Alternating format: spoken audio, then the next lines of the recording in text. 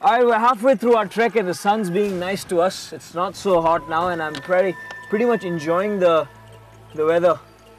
But Arul, where are we right now? Where are we right now and what's the plan? Yeah, as you just put it, we are almost halfway through. We are at an altitude of 400? 370. Man, I want to get higher. I want to get higher. Higher as possible. But then when we look at the GPS system, it's showing 12 degrees, 36 minutes latitude and 79 degrees longitude. Now say that again in English. Okay. I cannot really say it in English, but I can tell you in the language of map. Yeah, so I'll pinpoint exactly where we are. That'll help. Yeah.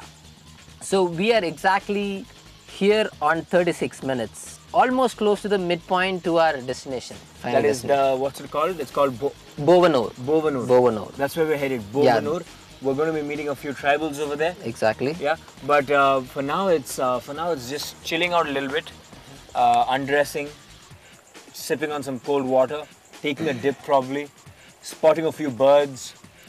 Yeah? Yeah.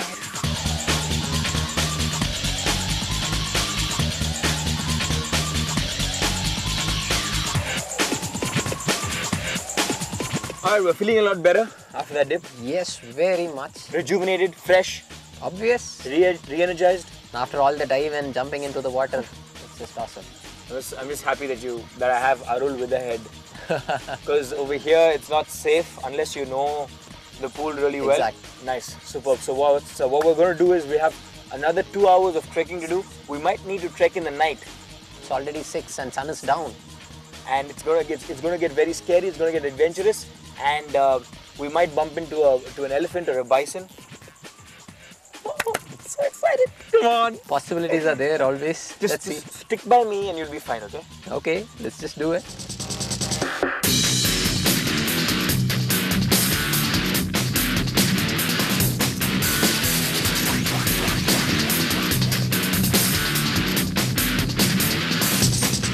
Right now, there is a deviation to the left that we've got to take. Okay. That is, we've got to take the route in the valley right there, because the Bovanur village, the tribal village, is just on the other side of this hill. My God. So we've got to reach there. Yeah, we've got to reach there for the night stay. It's just not safe to stay anywhere else. Okay.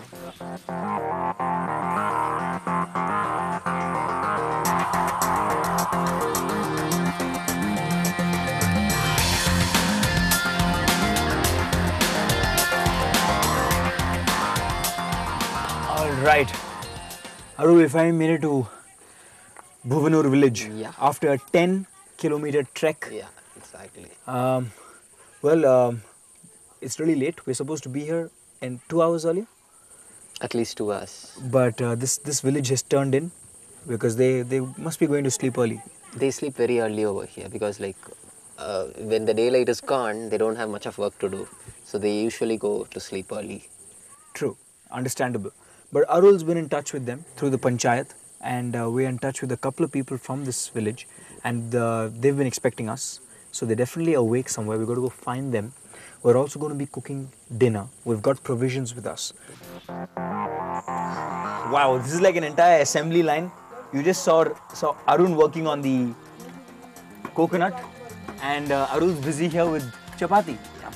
Okay, so well, you guys seem like you guys are professionals. You guys do this often? Quite often. You've made this your passion and your passion your job, right? Yep. Of just you started off as a passionate trekker and then you moved on to. I've been a trekker for years, and then just last couple of years Ecologin came, and then. Okay, and so Ecologin happened, and then you're the founding member. One of the founding. Me and Sridhar are the founding members of Ecologin. Awesome, superb. But also, on the other side, you have the chicken being nicely cut and cleaned. So let's go check that out.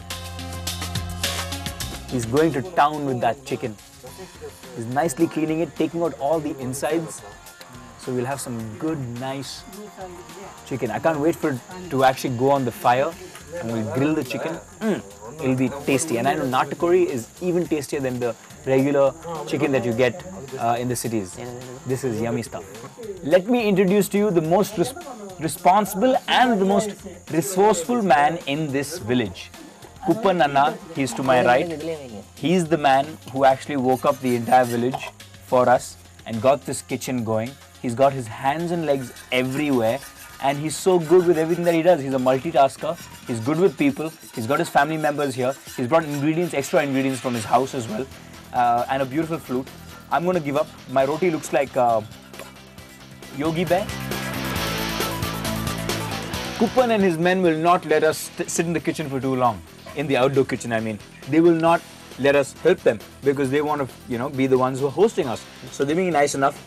We're going to leave them and get busy with pitching a tent. It had been a long and tiring day, and pitching a tent now would seem like the end of the world. But not so with the sort of outdoor-friendly tent that Arul carried with him.